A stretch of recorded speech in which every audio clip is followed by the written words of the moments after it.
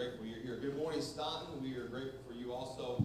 And for those who may be watching our iCampus. This morning will be a little different. I mean, it'll be the same format. That may be the same. Don't stress about that. But instead of me preaching today, you'll get a good message today, which will be awesome.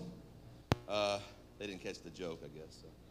Anyway, so my friend Tim Sadler will be speaking here shortly. And Tim, long-term pastor, served on Illinois Baptist State Association staff as director of evangelism, and now he has his own Edward D. Jones office. So he's a multifaceted young man, and he used to have facial hair, so it's kind of hard for me to get used to not having facial hair. That's kind of deal. And for those who are friends of Brady, he used to be Brady's roommate in college. So those of us who need any kind of dirt on Brady, talk to Tim afterwards. By the way, Brady might be watching this morning. He said so he might be, just so you have something, he'll be mocking you later, so don't worry about that. In your bulletins this morning, by the way, I don't usually do this, but I want to today since I'm not the one speaking. Front page just tells you what our goals are for In Measuring More December. And none of these goals are really about the goals. It's really about our church stepping into who we're supposed to be, who God called us to be. That it's not about, beating last month's attendance statistics. It's not about being bigger or better or faster than we were, last year. We are called to make an impact. 15 salvation goals. A goal of 15 salvations for our church. We ought to be baptizing. We ought to be seeing people get saved every day. Every week there'll be salvations. How you want to word it, there'll be salvations taking place. We are in a dry and thirsty land. There are people who need Jesus. That's the way it works, right? And if that's not happening, a lot of times it's just because we don't focus on it. So we're going to focus on it for this month. And the 30 baptisms, that may seem like a lot. There are more than 30 of you. If no one else receives Christ, there are more than 30 of you who have yet to be baptized by immersion. Now, we don't believe baptism saves you, right? So we don't make a big deal about it. It's not like, don't want to go to hell, better get baptized. Once you know Christ your Savior, you know Christ your Savior. But we want you to take a public stand, a public identification with Christ. That's the whole point of baptism. It's not about getting wet in front of people. Well, I feel nervous about that. Listen, the whole point about baptism is to make a public stand of your faith in Christ.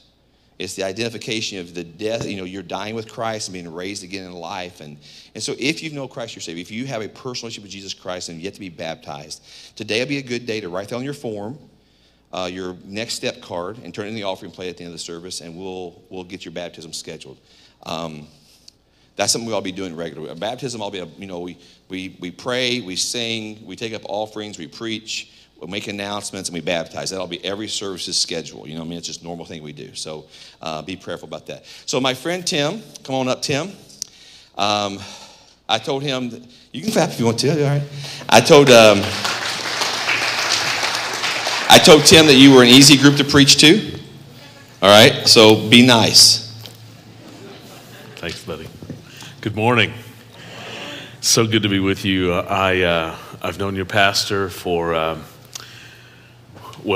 was like 5 when I met him, and he just graduated from college or something like that. And so I love your pastor. I love your story. I mean, God's grace and God's mercy, God's power, and his providence in the story of your church is amazing.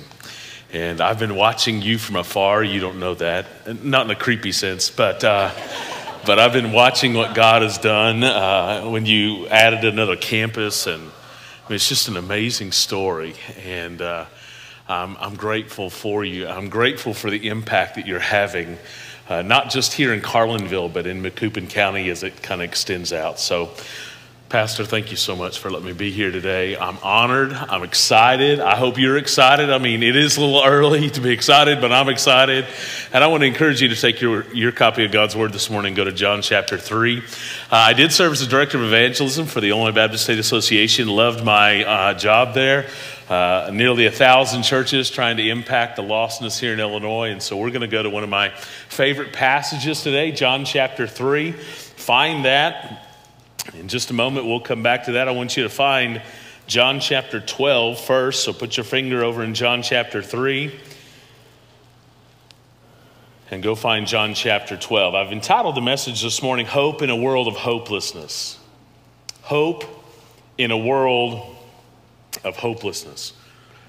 And for the last 5.5 years or so, I traveled extensively in Illinois and throughout the United States, and even some outside of the United States. I wrote something called Choose To, which is an evangelistic prayer strategy. And so God just opened up a lot of doors for me to travel. If there's one consistent thing through all of those days on the road and different churches and too many hotels and eating in an Applebee's by myself, there's one thing I've found, and that is people are searching for answers.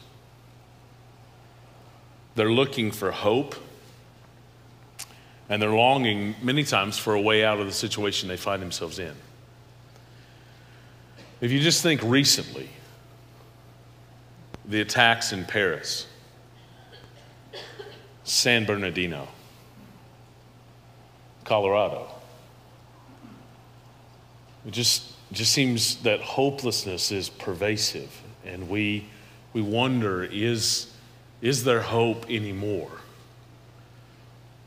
Even believers that I would talk to, I mean, there's just this sense of, I don't know if there's hope anymore. So it seems that everywhere you look, every place you go, there's hopelessness. Hopeless situations exist, whether it's cultural decline, wars or rumors of wars, global persecution, fractured families, health diagnosis that is terminal. My mom, by the way, 4th time in 3.5 years she's been diagnosed with cancer. She's now on her 2nd trial drug. She takes the drug and she's in bed for about 7 to 9 days. She can't get out of bed. She's miserable. I told my dad a week ago, I'm afraid Mom's going to wake up one day and say, I'm just done. I'm just done with this. She's much smaller than she was when 4 years ago she was first diagnosed with colon cancer, and it became colorectal melanoma, and then it became melanoma of the lymph nodes, and then the melanoma, we just found it again about 2 months ago because she fell, and when she fell, her arm broke and found that she had a mass. The melanoma moved to her bones. It seems that everywhere you look, it just feels like there's hopelessness. But I'm convinced and I'm convicted that there is still hope. And so this morning in our brief time together, what I want to do is I want to look for the solution to our hopeless world. And I think there is a solution. As a matter of fact, I think there's not only a solution for the hopelessness, I think the source of hope speaks to us directly in His Word. So look at John chapter 12. In John chapter 12, verse 32, listen to what Jesus says. John chapter 12, verse 32, and I, if I am lifted up from the earth, will draw all peoples to myself. Now we've heard this text misapplied so many times. We've heard people say, you know what, if we just lift up Jesus, if we'll just praise Jesus and lift Him up in our lives and make much of Jesus, then that's how He draws all people to Himself. Now listen, that's not a bad thing. It's just not what the text says.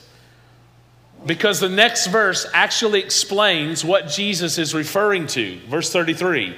This He said, signifying by what death He would die. So Jesus said, if I am lifted up, speaking about the cross, it's through the cross that I will draw all men, women, boys, and girls into myself. Now go to John chapter 3. In John chapter 3, we're going to begin reading in verse 14. We'll actually cover verses 1 down through verse 16. I hope you don't have plans till noon, but it's going to take a while.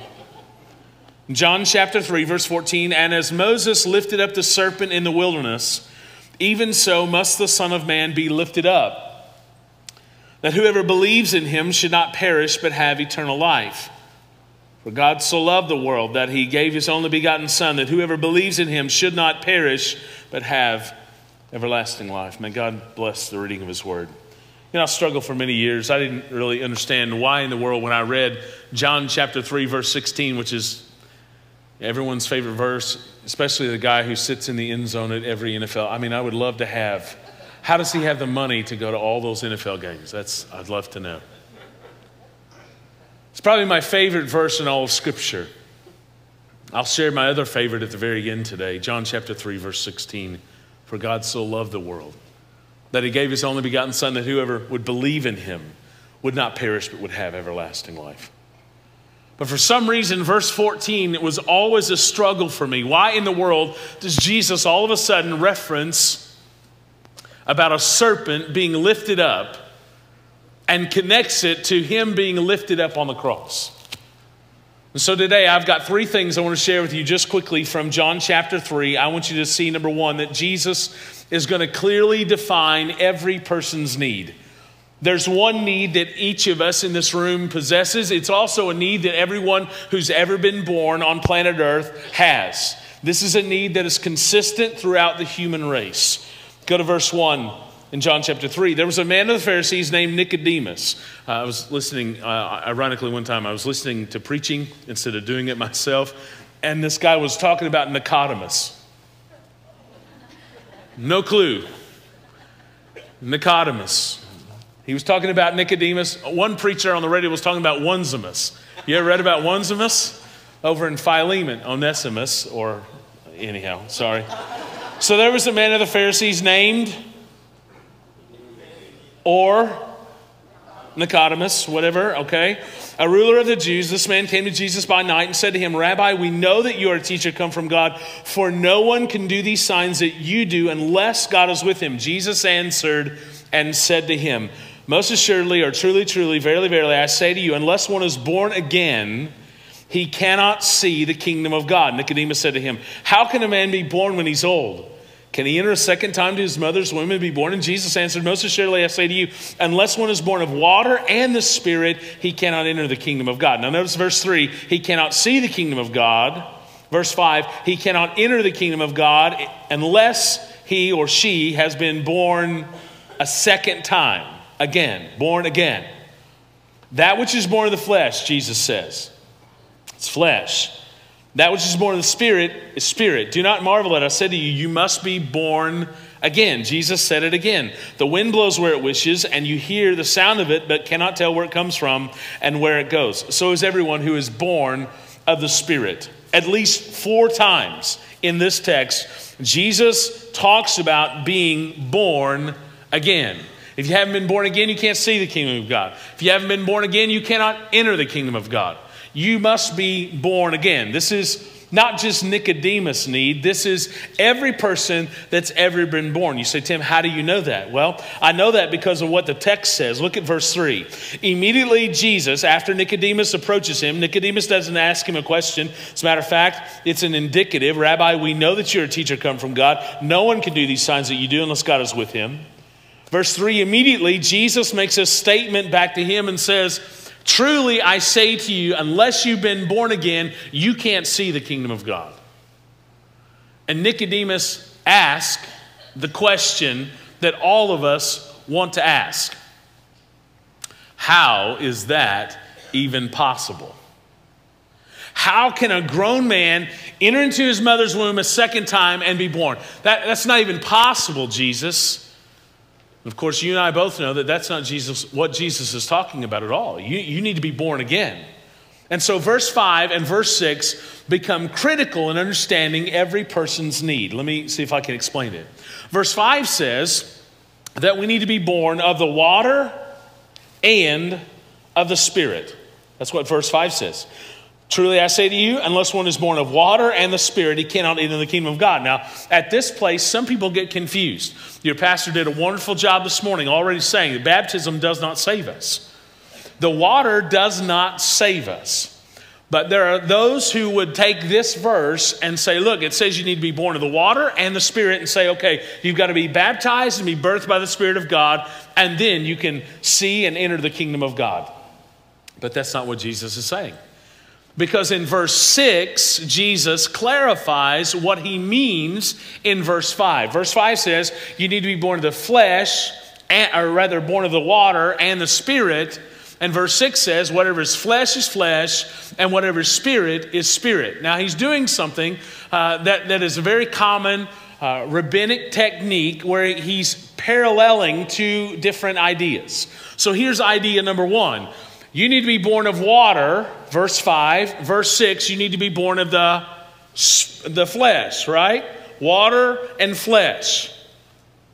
That's what he's paralleling in verse 5 and verse 6. You need to be born of water, which is the birth of the flesh. You say, how do you know that? I know that because I'm the father of 4 children. 13, 11, 4-year seminary gap, too broke to have children, then 2 more children. Okay? What is the one phrase that's terrifying to every man on the face of the planet? Ladies, my water just broke. Because to a man, that means at least 22 years of incredible expense. 4 children, they love Apple devices. My 5-year-old wants an iPad for Christmas. I was lucky if I got a loaf of bread for Christmas in the 70s. She's 5. She's 5. She came to me last night. She said, Dad, you need an update. You need an update. How do you know what an update is? Dad, somebody just tweeted you. How do you know what a tweet is? You're 5. She can't read the tweet. She knows what Twitter is. I said, Ella Grace, what are you doing? I'm looking at Allie's Instagram. How do you know what Instagram is? 22 years, at least. Parents, can I get a witness? At least 22 years. Sometimes they do the unthinkable and they move back home.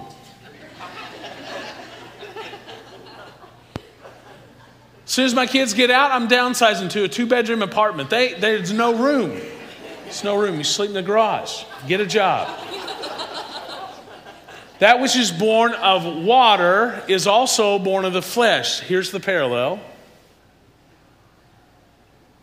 Born of the Spirit, in verse 6, born of the Spirit is spirit.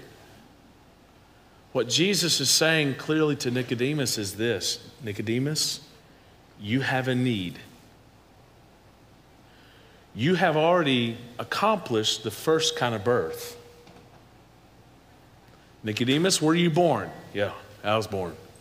Okay.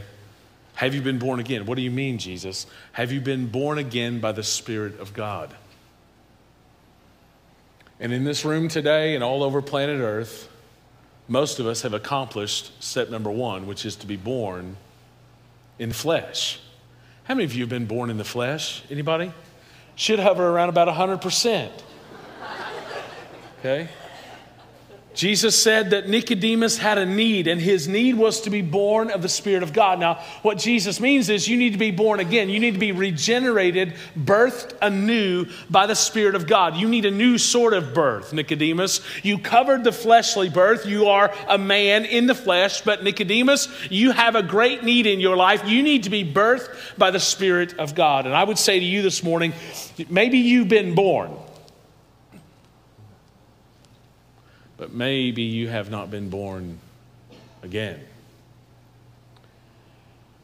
And Jesus said, you need to be born again.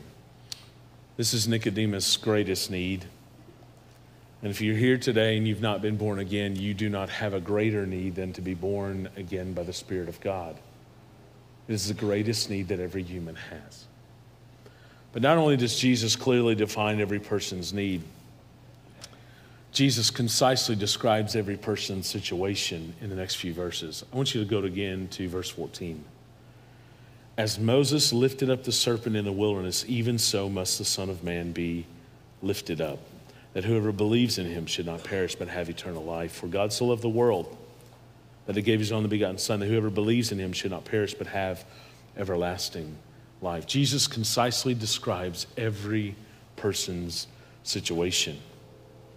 Now, I told you a while ago, I struggle with why in the world this verse is there for a long time. And I think God has spoken, and I think I have a better understanding. Do you remember what kind of man Nicodemus is?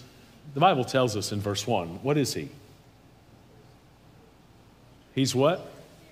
He's a Pharisee, okay? So as a little boy, his parents would have attached him to a learned teacher of the law. Paul was attached to a learned teacher of the law. His name was Gamaliel. That's who Paul was attached to as a little boy.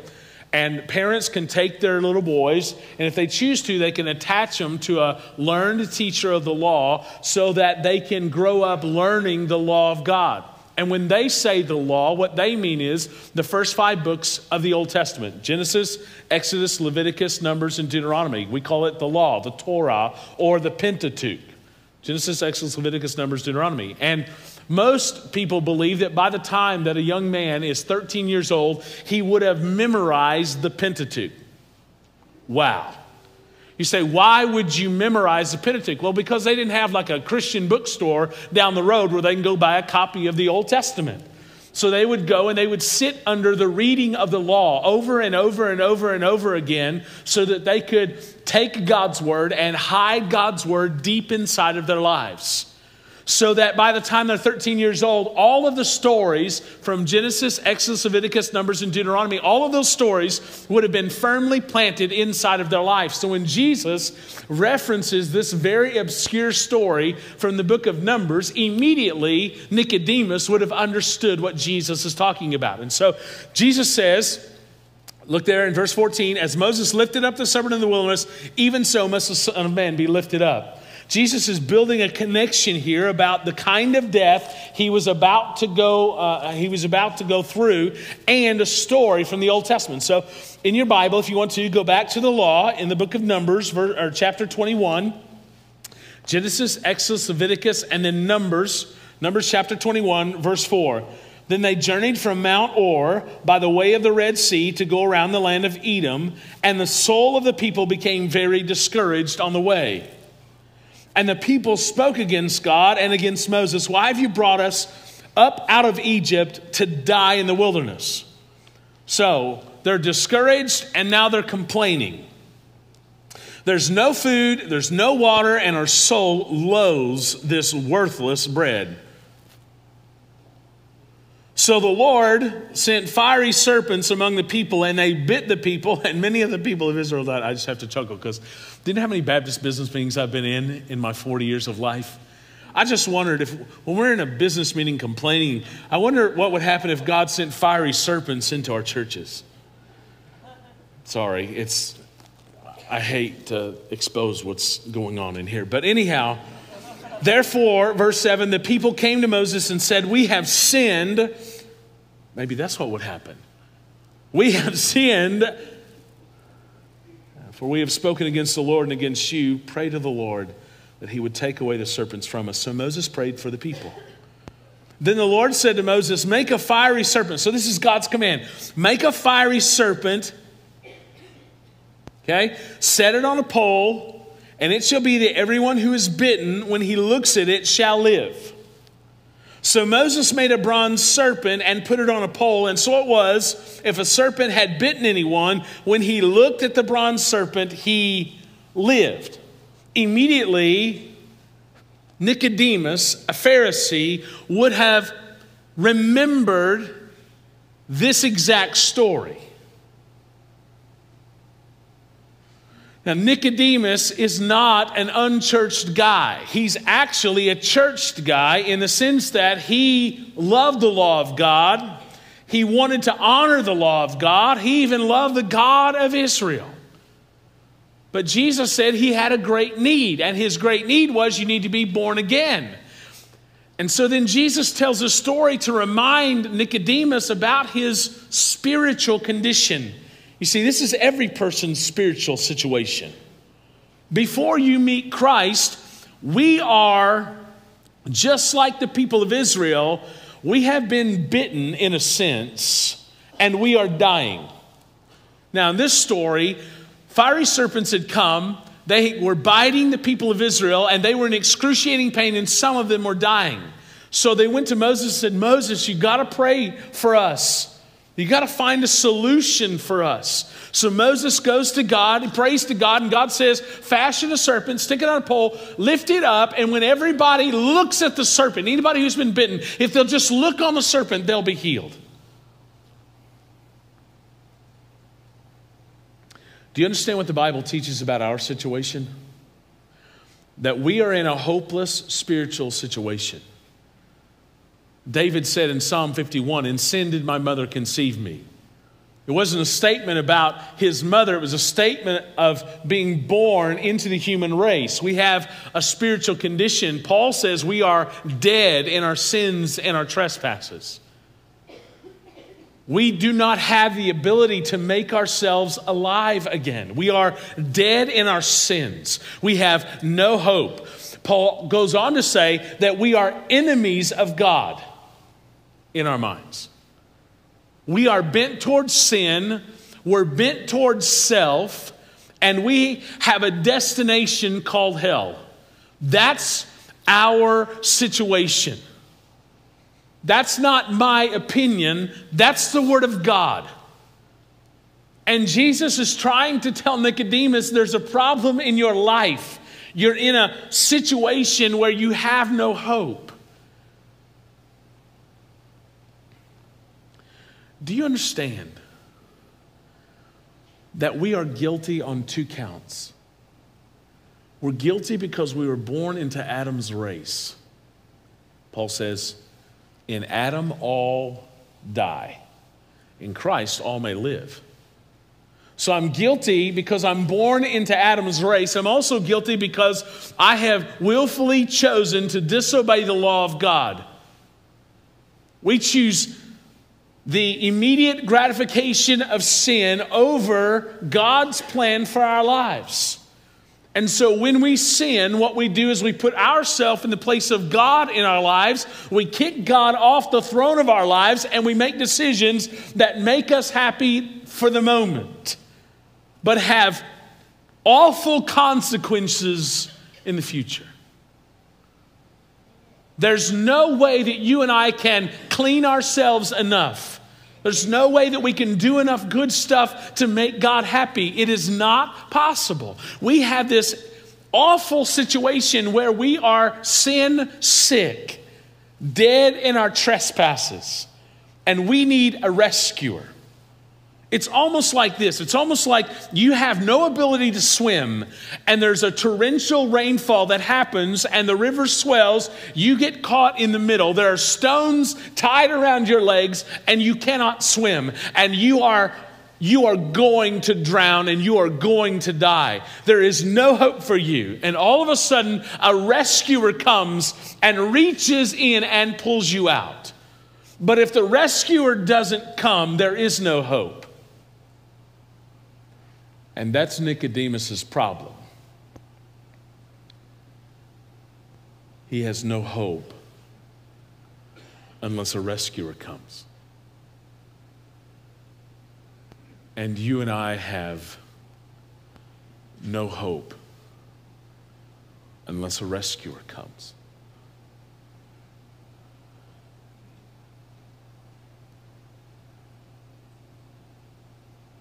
Jesus clearly defined every person's need. Then he concisely describes every person's situation. If you're here this morning and you've never surrendered your life to Jesus, you have a great need in your life to be born again. And your situation is that you can't fix your own problem. We are helpless, we're hopeless, and we're powerless to change our situation. We're sinners that are shackled by shame and guilt.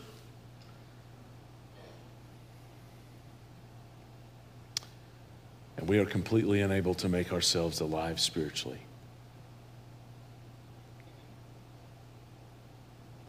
Look quickly at Romans chapter 3, verse 23. Many of you know it by memory, I'm sure.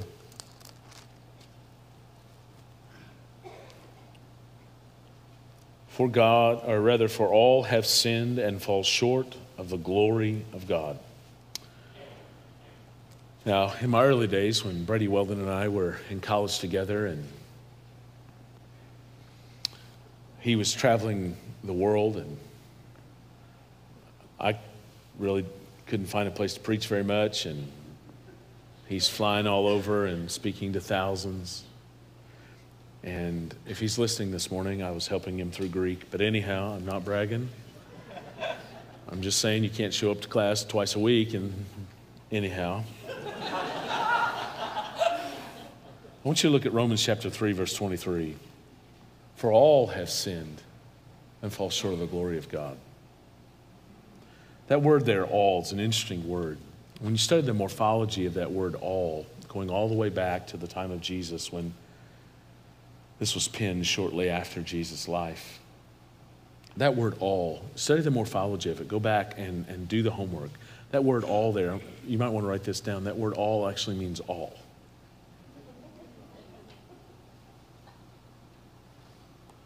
So that's like 100%. All of us have sinned and fall short of the glory of God. That's our situation. Go to Romans chapter 6, verse 23. The news gets worse. I thought this was supposed to be good news. I'm not there yet. Romans 6:23. For the wages of sin is death. That's separation from God. Eternally. The wages of sin. What you and I deserve because we have defied the law of God and chosen our own way. The wages of sin is death. If I worked all week, I get wages at the end of the week. You and I have, through our choices, we have earned something. It's not God's fault. It's not our environment's fault. We have earned the penalty of death. But the gift of God is eternal life through Jesus Christ, our Lord. I love how today we're taking some of our older hymns and we're kind of rewriting them. One of my favorite older hymns, Amazing Grace. How sweet the sound that saved a wretch like me. Think about that. Saved, rescued a wretch like me. I once was lost, but now I'm found. I was blind, but now I see. That's what God has done for us in Christ. Our situation was we're helpless and hopeless and dead in our sins, and a rescuer came. You say, Tim, how did a rescuer come? I'm really glad you asked that question. It's point number 3. Jesus completely destroys the power of sin through the cross. Go back to verse 14 in John chapter 3. And as Moses lifted up the serpent in the wilderness, even so must the Son of Man be lifted up. Remember John 12, verse 32. Jesus said, and if I am lifted up from the earth, I will draw all men, women, boys, and girls to myself, all peoples to myself. That whoever believes in him should not perish, but have eternal life, which is the opposite of eternal death. So we deserve death, but God offers us in Christ eternal life. If we will, the Bible says, verse 15, whoever believes in him, that's the Son of Man who's lifted up on the cross. If we'll believe, place our faith, trust in him, his work on the cross, not our good works. The Bible says as filthy rags in the presence of God. If we'll believe in him, his work on the cross, we will have not eternal death, but eternal life. 4. Here's why. Because God loved the world. That word love there is the Greek word agape. It is not a conditional love. It is a purposed, unconditional love. It is a choosing sort of love. God chose to love disobedient people through his Son, who had zero hope outside of him. If he did not become our rescuer, we had no hope. But God sent his Son to die in our place, that he gave his only begotten Son, that whoever believes, there's that word again, believes, actually 7 times in this text, 7 times the word for believe or its derivative is used. Believe, trust, put your faith in. If you will believe that whoever believes in him would not perish, that's die and go to hell, but would have everlasting life. Verse 17, for God did not send his Son into the world to condemn the world, but that the world through him might be saved. He who believes, verse 18, in him is not condemned, but he who does not believe is condemned already, because he has not believed in the name of the only Son of God. Nicodemus had a need. He needed to be born again. He couldn't do that for himself. He was in a bad situation. You are spiritually dead. And God sent us a rescuer. His name is Jesus. And I'm convinced the only hope of the world today is Jesus himself. He's the only hope for my life individually, and he is the only hope for our world globally. My hope is not in politics or politicians. My hope is not in the economy or my job. My hope is not in my home or the possessions that I have. My hope is built on nothing less than Jesus' blood and righteousness. So here's the gospel according to Jesus, just quickly from these verses. The Father gave the Son, who was lifted up on the cross just like the serpent. And if you are dying today because of the disease of sin, then fix your eyes in faith on Jesus. There's no salvation without the cross. If you look to Jesus today, you will be healed spiritually and you will live eternally. So faith in Jesus' substitutionary atoning death on the cross. In other words, he went there, he shed his blood, he had never sinned, so when he died in your place, it was sufficient. The Father was pleased. The wrath of God was poured out on Jesus at the cross. The wrath of God that I deserved and you deserved, all that was poured out on Jesus at the cross. So then the cross is a must. Jesus is the only way to be rescued out of our sin. If he's not lifted up on the cross, he cannot draw men, women, boys, and girls into salvation. So the question becomes, how do I get this hope into my life? Go back to Romans just quickly. In Romans chapter 10, this is what Paul says. Tim, how do I get that hope in my life? Romans chapter 10, verse 9. If you confess with your mouth the Lord Jesus, and you believe in your heart that God has raised him from the dead, you will be saved or rescued.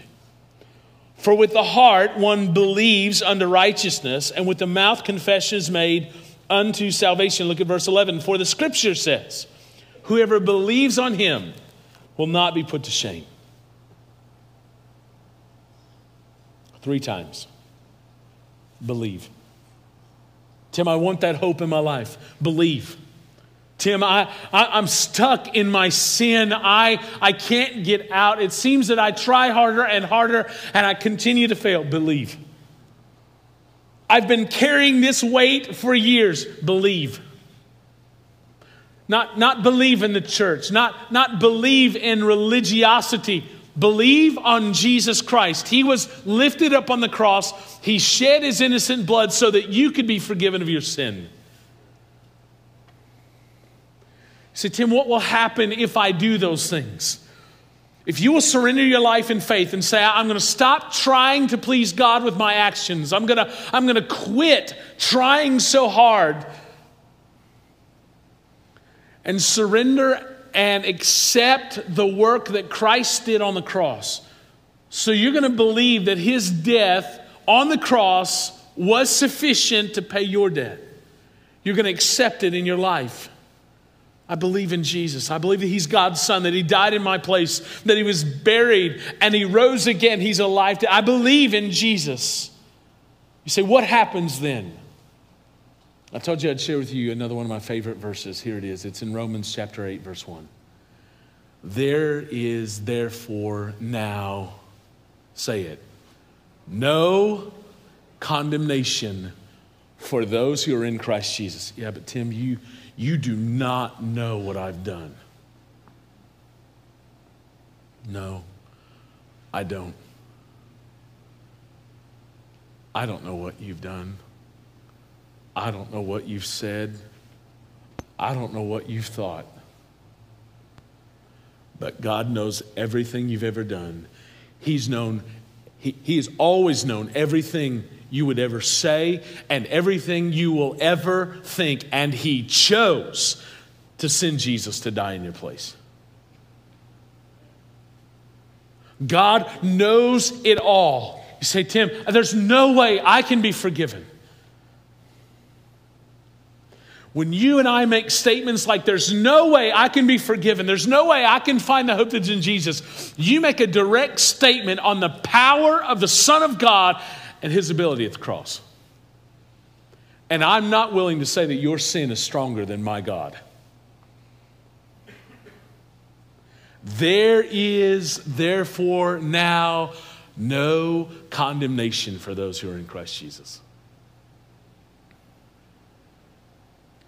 So if I'm standing out here alone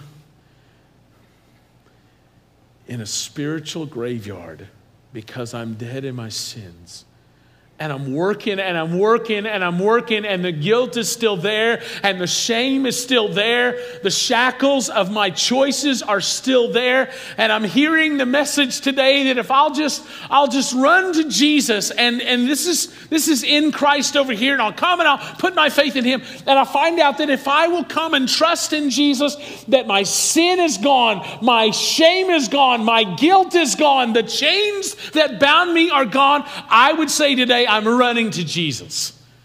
I am running to Jesus because he's the only hope of the world. And so today, if you're here and what's lacking in your life is the hope that only Jesus provides, I want to encourage you today to do what I did a long time ago,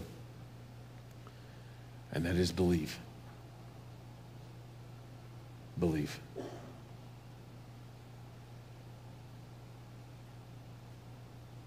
Just believe.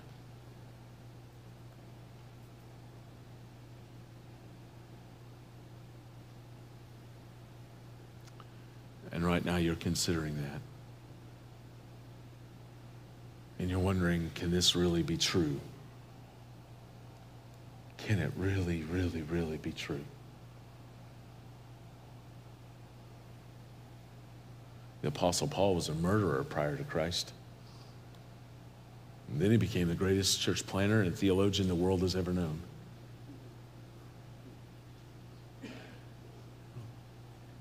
What could God do with your life if you would just believe? And today I want to encourage you to do just that. The invitation is going to be simple this morning. I'm going to give you 2 opportunities to respond. Here's opportunity number 1. If you're a believer here this morning, hearing a message about the good news of Jesus and the hope that he brings, it ought to birth in us uncontainable, joyous worship. I mean, if you're sitting there as a believer and you remember what it was like to be lost and now what it's like to be found, to have been blind and now see, to be lame and now be able to walk and leap as believers, when we begin to worship in a second, it ought to be uncontainable joy for us. Believers, it's about time for us to stand and worship. Hopefully you're already worshiping in your heart. But if you're here today and I've described you, you have a great need.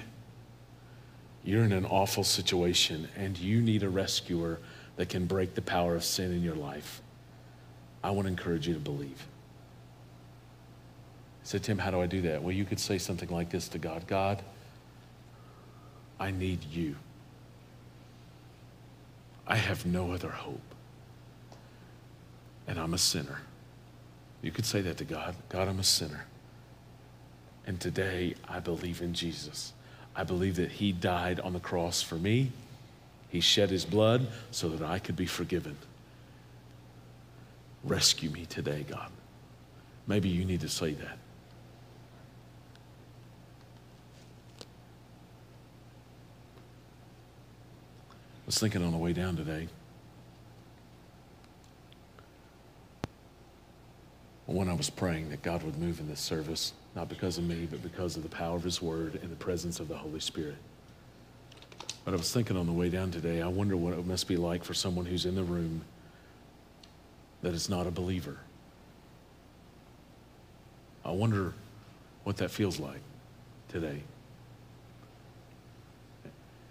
And I want to say a couple things to you, and then I'm done. I'm going to close. You're wondering what in the world is everyone else going to think if today you surrender your entire life to Jesus? I need you to hear me say this. We're for you. Church, we're for you. And we want to celebrate with you as you surrender your life to Jesus. There are some folks in this room, some of us as believers, we've got a dark past. Amen, church? And God set us free from a lot of stuff. And we want to celebrate that with you today. So don't worry about what we're going to think. Okay, we're messed up. The second thing I was thinking about, if you're in the room today and you're not a believer, is some of you have struggled with this decision for a while. And it's an exhausting decision. And I want to challenge you today to stop struggling and just give God your life and let him do with your life what you never thought possible. You could wake up tomorrow morning with your sin debt completely erased and completely free of all the guilt if today you would surrender your life in faith today. You say, how do I do that? Well, I told you, you could just cry out to God. Just tell him you believe in your heart. You know you're a sinner and you believe. You have that next step card. Mark it on there. There's a place for you to say, I believe in Jesus Christ. Mark that on there. Maybe you want to come and talk to Pastor Tim or talk to me or one of the other leaders as we begin to worship in a second. I just want to encourage you, whatever it is, don't wait till tomorrow to make the greatest decision you will ever make in your life.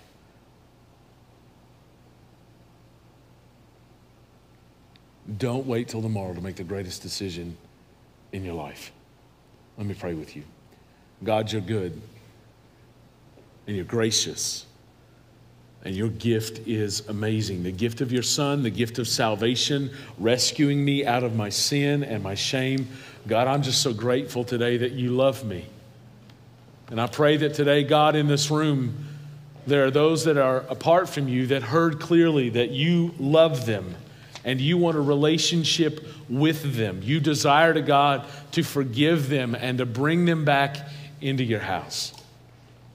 Lord, I know this morning in this room or in Staunton or online, God, there's someone just like me that needs your grace and your forgiveness. They need to be born again. They need to be born by the Spirit of God, changed from the inside out. And so, God, I pray today for your strength and the moving of your Spirit today, God, to change us, transform us, and birth in us a hope that will anchor our souls in a world of hopelessness. I pray in Christ's name, for his kingdom, his sake, and his glory. Amen.